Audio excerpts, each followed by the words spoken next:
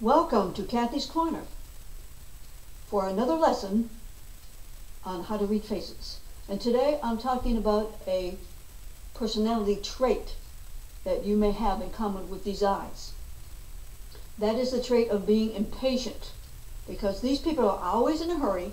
There's not enough time. They want to be first. Don't keep them waiting. But they are very disciplined. They're precise. They have a good narrow focus. They're good at concentration, and they don't procrastinate because they get it done. But these people are also hard on themselves. They're hard to please. They are control freaks. They are perfectionists. Do you have any eyes like these? Because you can determine this by looking at how close the eyes are together, because the closer the eyes are together, the more impatient that person is. And that's how you can tell. And I am one of these type of people, and perhaps you know someone or you are.